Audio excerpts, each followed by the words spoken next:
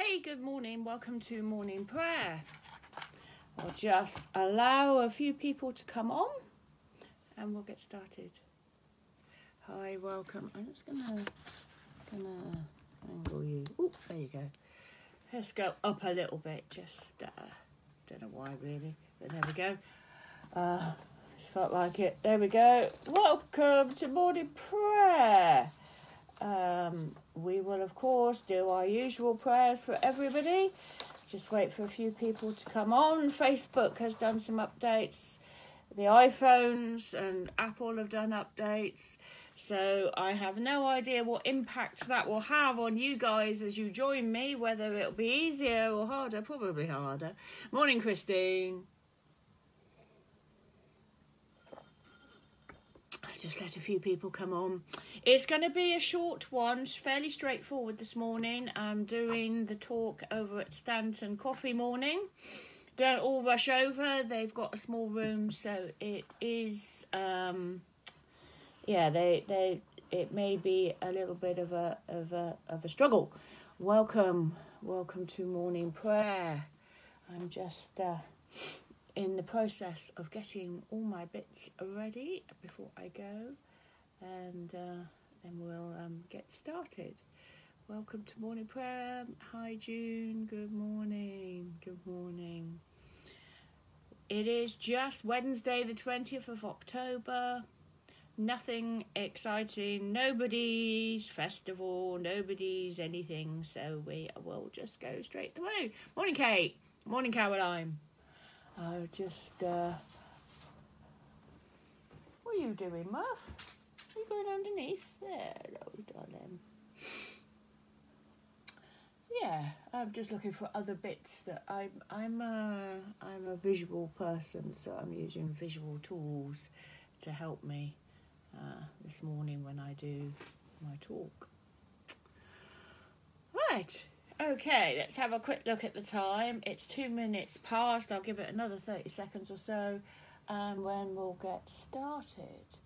As I say, I'm casting about with my eyes, my beady little eyes, looking to see what else I might use as a thing. But I think I've probably got enough to waffle on for a little bit of time, but we'll see. Right, okay. It is the 20th of October. Morning, Jamie. Morning, Caroline. I've said hello to Kate. Lovely. Morning, I've already said good morning to you, Christine. Did any of you rise to the challenge and do 10 minutes or 2 minutes or 5 minutes of just a bit of extra prayer? 5, 5, 5, 5 in, 5 breaths in, 5 breaths out, 5 hold for 5. Did anybody have a go? Morning, Bill and Sheila. One Bill and Sheila, come on. And Pat and Ray, then I know I'm almost ready to start.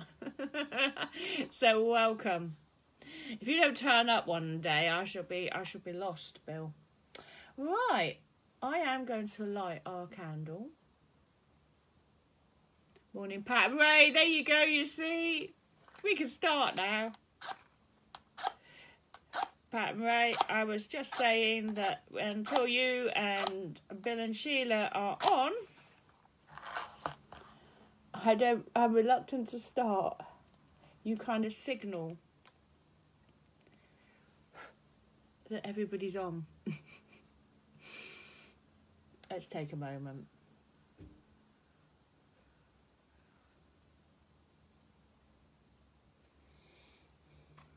Loving God, be with us this day. We thank you that we are your people, that your promises to us are renewed every morning, and each day, each hour, each minute, each second is a new chance to do better. Guide us with your Holy Spirit and encourage us, we pray. In the name of the Father, and of the Son, and of the Holy Spirit. Amen. It is just ordinary time. I am going to hopefully try and be fairly short on this one because I've got to go off fairly quickly to do something else. And so I'll see some of you there and others I won't. But anyway, let's begin. O Lord, open our lips, and our mouth shall proclaim your praise. The night has passed, and the day lies open before us. Let us pray with one heart and mind.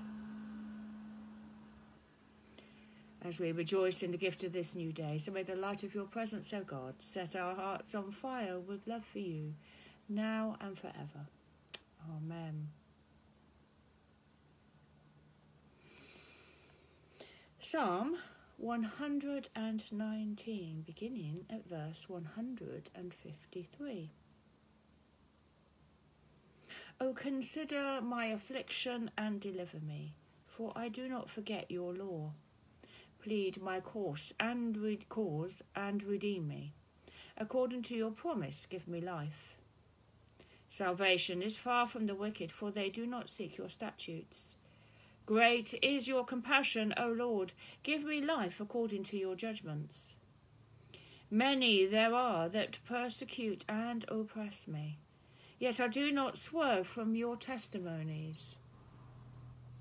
It grieves me when I see the treacherous, for they do not keep your word. Consider, O Lord, how I love your commandments. Give me life according to your loving kindness.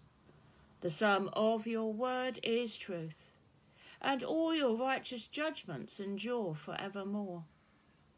Princes have persecuted me without a cause, but my heart stands in awe of your word. I am as glad of your word as one who finds great spoils. As for lies, I hate and abhor them, but your law do I love. 7 times a day do I praise you, because of your righteous judgments. Great peace have they who love your law. Nothing shall make them stumble. Lord, I have looked for your salvation, and I have fulfilled your commandments. My soul has kept your testimonies, and greatly have I loved them. I have kept your commandments and testimonies, for all my ways are before you. Let my cry come before you, O Lord. Give me understanding according to your word. Let my supplication come before you. Deliver me according to your promise. My lips shall pour forth your praise, when you have taught me your statutes. My tongue shall sing of your word, for all your commandments are righteous. Let your hand reach out to help me, for I have chosen your commandments. I have longed for your salvation, O Lord, and your law is my delight. Let my soul live, and it shall praise you, and let your judgments be my help. I have gone astray like sheep that is lost. O seek your servant, for I do not forget your commandments. Glory to the Father, and to the Son, and to the Holy Spirit, as it was in the beginning, is now, and shall be forever. Amen. Morning, Ken. Morning, Angela. Hope you're well. Morning, Christine. Morning, Roz. Good morning. Right. If you want to read the Apocrypha for yourself, if you have the Apocrypha or the app, it's 2 Maccabees, chapter 7, verses 1 to 19. Or if you have a normal, no, that's probably not the right way to say it, if you have a Bible that is the accepted usual normal Bible, then it's 2 Chronicles chapter 34 verses 19 to the end. It's interesting to read the Apocrypha, not essential, which is why not every single Bible has it. It's an Anglo-Catholic edition. It's, have a read about it. Look it up. Wiki's quite good. There's lots of things that will give you an idea of the Apocrypha and explain it to you. Morning, Mary. But we are going to skip past all of that and go straight to John 15, beginning at verse 18. If the world hates you, be aware that it hated me before it hated you. If you belong to the world would love you as its own. Because you do not belong to the world, but I have chosen you out of the world, therefore the world hates you. Remember the word that I said to you. Servants are not greater than their master. If they persecuted me, they will persecute you. If they kept my word, they will keep yours also. But they will do all these things to you on account of my name, because they do not know him who sent me. If I had not come and spoken to them, they would not have sin. But now they have no excuse for their sin.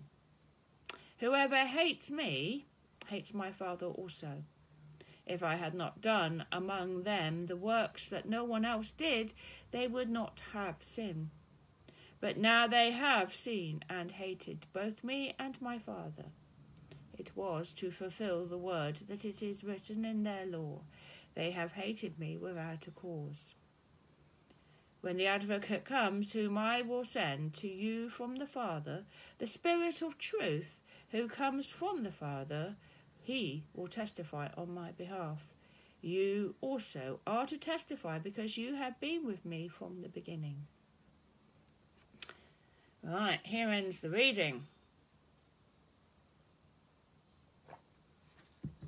And I say I am not going to go for too long onto this because I have to get on to another meeting at 10. But there's a couple of things to draw out here from what Jesus is saying. And I think it's quite interesting that he said they didn't have sin until it was shown to them. Morning, Melanie. And I think what we understand as people who are Christians, we follow certain behaviours in order to follow in the footsteps of Jesus. We are trying to be good Christians, and to not necessarily follow the commandments or the 2 commandments that Jesus gave, love one another and love the Lord your God, but we know that we fall short, and we know that because we know of our sin, we know of our weaknesses as one of God's creatures, and the fact that we're not Jesus. We are made in God's likeness, but we're not God. And we wrestle with that, and that's what we see in the story of the Garden of Eden, in that humanity has always sought to control what it shouldn't. And we see that being played out in our world, in politics, in the way that we treat the environment, our self-appointed righteousness that we should have, a bit like a spoilt child, really, is quite often how most of us behave. Even if we don't realise that's what we're doing, we have a sort of self-importance that means that we believe that we have the right to be able to treat the planet like we do, that there is no better way when there clearly is, but it means a sacrifice from us, and we're not prepared to make it. We're not prepared to give up all our toys in order for the greater good of everybody having some to play with. We want to keep all the chocolate for ourselves and not share it with others. So we are painfully aware of where we fall short, though those around us live in a different way and aren't aware of the great cost of their behaviours. And we meet people who unintentionally are the most wonderful people we've ever met, and we meet those who unintentionally, and sometimes intentionally, aren't.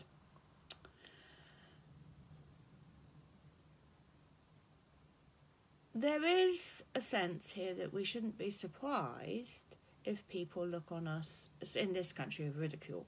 In other countries, there is a chance of losing one's life for being a Christian.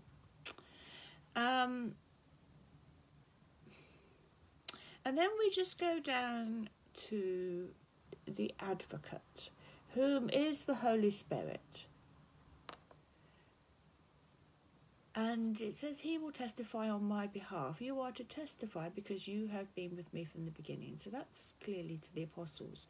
It's much easier when someone is talking from experience to believe them because it's a first-hand account rather than something you read about or somebody's second-hand testimony. So always be prepared to share your experience of God, because your experience is unique, interesting, believe me, it is, and worthy of sharing. The Advocate, the Holy Spirit, is who we seek to guide us in our daily lives, to give us that sense of conviction, our sense of purpose, our sense of understanding when we have fallen short. Right, I'm going to move on. We're going to go to the responses. Lord, you will guide me with your counsel, and afterwards receive me with glory.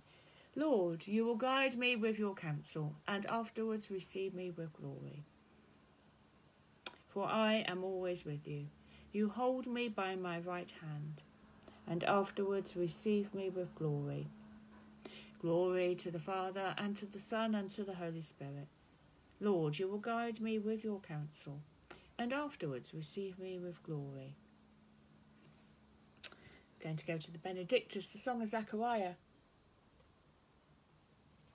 If any of you were struggling from the challenge I kind of set you yesterday about praying for 10 minutes, if you get the app, you have got midday prayer, and that gives you some pointers and gives you something to say to fill up the gap if you find it too long or too difficult.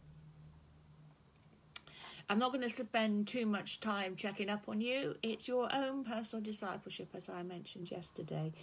Only you can press in and grow. Coming to church on Sundays is not enough in order to deepen your discipleship. It's a start, and it's a great place to start, and it's really important, because without being with others, we lose sense of our purpose and we lose sense of our own humility in life. But it is down to you. So I've thrown out the challenge. I may check up on next month, well, in a couple of weeks. Anyway, let's get on to the Benedictus, the Song of Zechariah. You show mercy to our ancestors and remember your holy covenant. Blessed be the Lord, the God of Israel, who has come to his people and set them free. He has raised up for us a mighty Saviour, born of the house of his servant David. Through his holy prophets, God promised of old to save us from our enemies, from the hands of all that hate us, to show mercy to our ancestors and to remember his holy covenant. This was the oath God swore to our father Abraham, to set us free from the hands of our enemies, free to worship him without fear, holy and righteous in his sight all the days of our life. Our new child shall be called the prophet of the Most High, for you will go before the Lord to prepare his way, to give his people knowledge of salvation, by the forgiveness of all their sins. In the tender compassion of our God, the dawn from on high shall break upon us, to shine on those who dwell in darkness and the shadow of death, and to guide our feet into the way of peace. Glory to the Father, and to the Son, and to the Holy Spirit, as it was in the beginning, is now, and shall be forever. Amen. You show mercy to our ancestors, and remember your holy covenant. So we're going to turn now to our intercessions for the world. It's the time when we, in our morning prayer, when we pray for the needs of the world. Now is a good time if you are wanting to pray for certain things, or there are situations that we can pray for together. Do let me know. Some people are in touch with what other countries are doing because they have relatives and friends out there. And of course, we've got quite a lot going on here. So let's pray. Loving God, we lift to you the big polluting countries and their leaders, and pray that they will be able to effect the change necessary in order to combat climate change and global warming. We pray that those who doubt will see the truth. Lord, we know that we are polluting our planet because we've seen the changes that happened very quickly when the whole of the world locked down. Regardless of whether we totally believe or not, Lord, help us to be better stewards. Help us to stop wasting food and resources. Help us to curb our use of plastics, because there is evidence of those being in the seas. Lord, we pray that as winter approaches, there will be many natural occurrences, disasters, hurricanes, snowstorms, and the like. And we pray that those countries would be able to, and fires would be able to ride those storms out, that homes and lives and livelihoods would be protected. Lord, we pray for our natural world and all the life on our globe, all creatures and plant life of the earth. Lord, in your mercy, hear our prayer. We pray for those countries in the developing world where access to support, food, hygiene, medicine, education is limited or denied. We pray that there would be justice and mercy, that there would be an equal share of resources from those who are rich to those who are poor. We give thanks for those who work for peace, who work in education,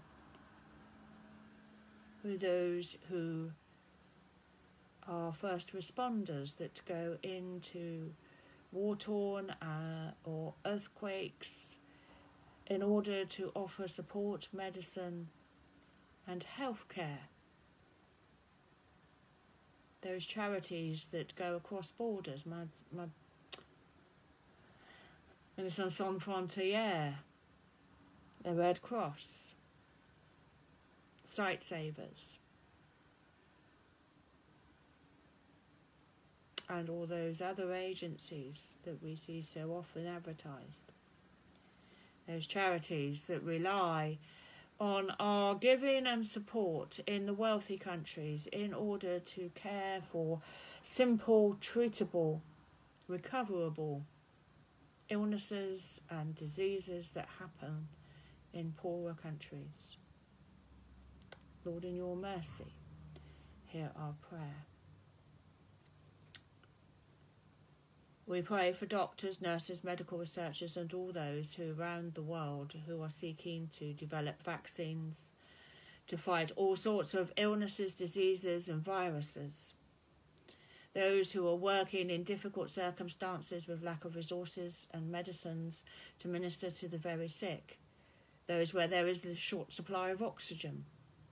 Those, our own country, where our NHS is teetering on the brink of being overwhelmed yet again. And we pray for all those doctors and nurses who look with dismay at the situation. And we pray for them. We pray for their protection, mental and physical. Lord, in your mercy, hear our prayer.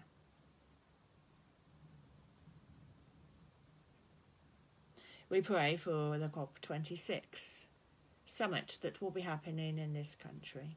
We pray that world leaders would attend, that changes rather than just discussions will be made. We pray for the safety of that summit. And Lord, we pray for the safety of all democracies and all just governments and leaders that care for their people rather than for their own self-interest. Lord, in your mercy, hear our prayer. We pray for those countries where there is injustice, where there is persecution.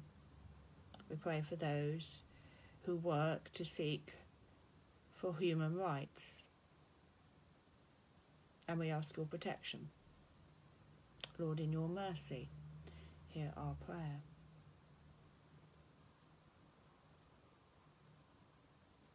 It's half term, draws near. We pray for our teachers and our students. We ask your blessing to be upon them on these last few days. Lord, we know that the COVID is around in our schools, and we pray for the mental health, the physical health and the educational health of our children and young people. Lord, we prayed and hoped that there would be less disruption this new school academic year, yet it seems to be as bad as it was before. Lord, we pray that there would be a way forward, that this virus would come to an end, and that those who have been affected by this virus through education difficulties would be able to be caught up and would not be harmed in the future as a result. We lift to you our teachers, Noelle, Lisa, Nick, Gareth, Susan, Michael, Sue, Joshua, Chris, Rebecca, Asher, Matthew, Sarah, Heather, Marie, Michael, teaching assistants and all those who work in our education. Lord, in your mercy, hear our prayer. I see that, let me see, I can't quite read it because I could do with my eyes being tested. I think Aldbourne School is closing early for half term because of some cases of COVID. There are many schools. I was in South Marston on Monday, and they have cases, 2 teachers and students, Lord. So, Lord, we do pray for our schools.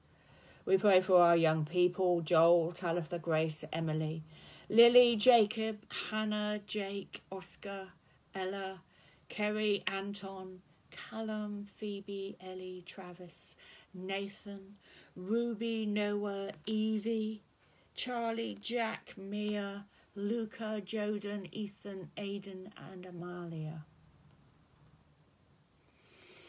Lord, protect them. In your mercy, hear our prayer.